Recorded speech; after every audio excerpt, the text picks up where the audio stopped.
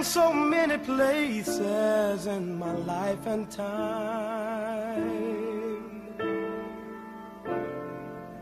I've sung a lot of songs, I've made some bad rhymes.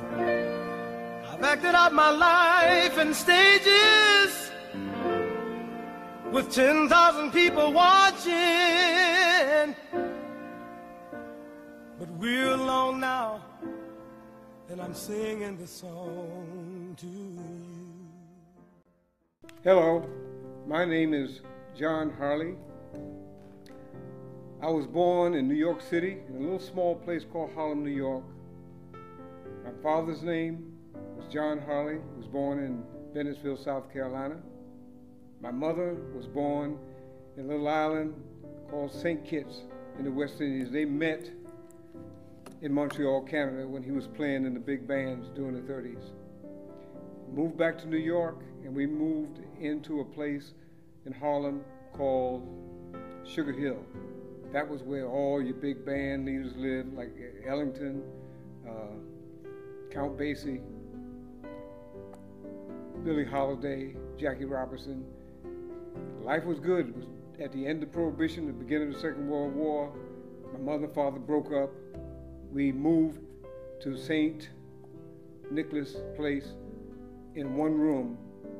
That's where my story begins. After my mother and father split up and we were living in a room in Harlem, we were getting older, so my mother decided to move to the Bronx, the South Bronx, because she had found an apartment there. There, life kind of stabilized itself just a little bit, but as I was getting older, I had a desire to have more acceptance from my peer group, so I started doing little funny things like stealing candy and things of that nature that would have elevated me to something that wouldn't have been a good place to end up.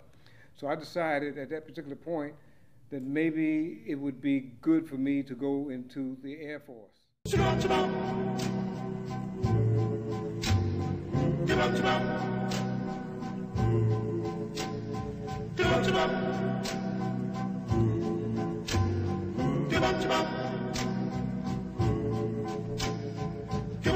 Are the stars out tonight? Even though my actual job in the Air Force was a jet aircraft mechanic, I became so good at singing, and at that particular time, Doo-Wop was very big on the American scene. And my group, called the Montclairs, we competed to the point where we were so good and we would win every contest. We became TDY, what they call temporary duty assignment, to just sing all over the country and the world at various Air Force bases entertaining the troops. So when we got back to our home base, I was shipped to Valdosta, Georgia with my group back in 1957. And at that particular time, since we were so good, the base commander wanted us to come sing at his house. All right, we thought, hey, we can get some perks from that. And when we went to his house on that Sunday afternoon, we walked up on the porch, and they didn't allow us to come in the house. They had us sing on the porch, and they opened up the windows, and all the people, the guests of the house, were looking through the windows, so we had to sing through the windows to his guests. And I thought that was kind of odd, but that was when we were hitting Jim Crow face up, straight up, and that was the wall. That was my first hard introduction into that Jim Crow area. Then we would win various contests. At one time, the group was so good, we competed in Newark, New Jersey, and actually, this is back in the early days now, and we actually came in first prize, got a recording contract, and one of the groups that we beat at the time was the Manhattans. That's when they were really good at that particular time. Now, in my singing career, we had to go get some new suits, so I had gone into Valdosta, broad daylight, and was coming back to my base and standing on the corner waiting for a ride back, and I saw this image of the Ku Klux Klan. Now, we were in Valdosta, Georgia. This is 1957, mind you. And we were going to pick up some uniforms to do a tour. And we got some wine. We had just gotten paid, so we got a little bit of wine called Bojangles. And we were standing on the corner trying to get a ride back to the base. And I happened to look at my friend's face, and he indicated, check this out, look over here. And when I looked over his shoulder, there was two gentlemen standing there in Klan uniforms. This is broad daylight. And at that particular time, they had their hats off laying on the back side of a convertible 1957 Chevy. And so my friend Nate, who's one of the singers of the group, said to me, hey, let's get that trophy. And whoever grabs it, I'll give them $5 and they can drink the rest of the wine. And me, I was always looking for peer approval, so I jumped, I grabbed the bottle of wine, I grabbed the hat from the Klan, and I started to run, and the Klan started chasing me.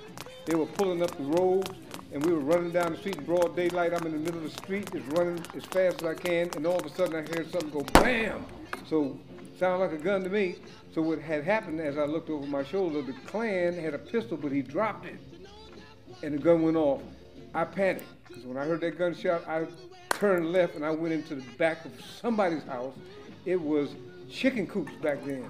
And I'm talking about chicken coops with all their droppings on the ground, and I just started crawling through all those droppings, and there were barbed wires and so forth. I don't know how I got away, but all I know, I went straight ahead. So got back to the base. Everybody was laughing at what happened, and they started telling me, you know what you just did? That was the Klan. You know who the Klan is? And they started to educate me on who the Klan was. And at that particular time, I decided maybe I might not go back to Valdosta for a while. So a friend of mine came to me and he showed me this picture of 4 girls. 4 beautiful girls. I said, where are these 4 beautiful girls? He said, they're up in my little town that I grew up in called Fitzgerald. I said, well, maybe that's the place I need to go hang out. So I decided to go there and not go back to Valdosta because I was a little apprehensive about going back and running into that Klan group again. So when he took me up to Fitzgerald, Georgia, I saw one of the girls in the picture who looked like my girlfriend at home. So I kind of focused on her. And her name was Wanda. And I saw them in the gym. They were playing basketball. Keep in mind, I was 19. These young girls were in high school. So I met them and decided to focus on Wanda and have a conversation with her, but after the game, everybody went home. So I decided to go back up to Fitzgerald, and when I went back up to Fitzgerald, I went to this little place called the Melody Inn, a little juke joint where all the young people hang out. And I saw Ann, and I asked her, where's Wanda? She says, oh, she's with her boyfriend. She put a lot of emphasis on that. So she was there, so we would listen to the music in the juke joint. And there was a song called Maybe by the Chantels in that day, and she asked me to dance. And we danced, and we had a good conversation, and the vibe was really, really good. So I started to focus on Ann and didn't think about Wanda. So after the conversation was over, it was time for me to go back to the base. And when I went to the base, I made a decision to come back to Fitzgerald by myself and to meet her mother. And that's when all hell broke loose. The day that I decided to go back up to Fitzgerald, I borrowed a friend's car, which was a red 1953 Mercury with Kentucky plates, and I had an expired flower license. That's when I ran into Jim Crow all the way. It's Sunday morning, and I'm running a little late, so I figured I'd jump into the car and head up to Fitzgerald to go to church to meet Ann's mother. So I'm in the car, so I'm speeding a little bit, and I come through this little town called Ocilla, Georgia, which was 9 miles from Fitzgerald. And I was doing about 50 miles an hour in a 35-mile zone, and then I looked in the rearview mirror, there was a siren, and there it was. A policeman pulled me over. And it was typical of the Southern policeman at the time, a kind of heavy-set guy. His stomach was hanging underneath the gun belt. You know, he had a cowboy hat kicked back on his head. He had his sunglasses on, and he looked at me and said, "Boy, you in trouble." Now, I had my Air Force uniform on, And I kept looking at my watch because I was late for church. He says, "You ain't going nowhere." And he made a radio call, and the next thing I know, another cop pulled up, and they got behind me, and they said to me, "You got to go see the sheriff. You got to go see the judge on a Sunday morning." And that's when they took me to the judge's house. And they said, "We can't put him in the lockup because it's full from all the people that we put in on Friday night, so we got to put him in the outhouse." All right? They took me to the back of the Justice of Peace's house, put me in an outhouse in the summer, and I'm standing over a hole with 2 cinder blocks and two 2x4s in an outhouse, and you can almost see the stink and the green flies that were flying around, and I kept sticking my nose through this half moon trying to get some air. And I stayed in that outhouse for 2.5 hours until the Justice of the Peace came out of the church, asked me, "Boy, how much money do you have on you?" And I told him $12. He said, "That's your fine." I got in the car, I raced into Fitzgerald, saw my mother-in-law, or my potential mother-in-law, Ann's mother, and Ann, and I told them about the incident, and they laughed. And they says, "That's just the way it is. You're in the South." What I'd like people to really understand about this book, which is called Bronx Rhythms and Jim Crow Blues, is my understanding as a young man. I had very low self-esteem, but yet I did a lot of things to get peer approval. So when I went south for the first time, I didn't have low self-esteem because of my artistic work that I did in show business. But being a showman, being a singer, that gave me more self-esteem. People looked at the artistry of myself and not from whence I came. When I met my wife, Ann, at the time, she was in college. That's where we got married. We eloped when she was in college. And what I'm trying to get across to people is the fact that this is a love story, okay, and the way things came together.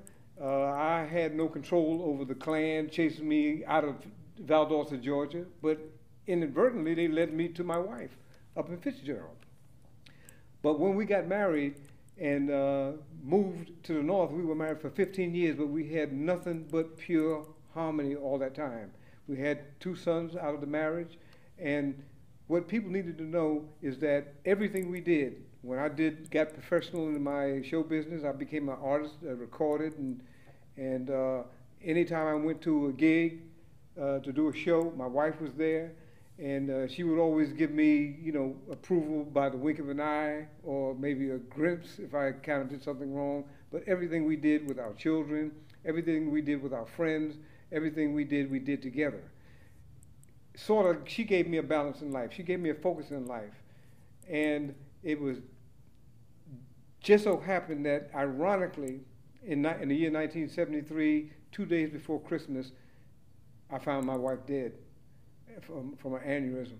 And I think at that time, I wanted to put everything into a book, because today, as we look at life, people don't live in one location, they live all over the world. And that experience in my life changed my life. It made me a better person. It made me focus on some of the things I do with young kids today, grandkids and so forth. It all started when I met Ann.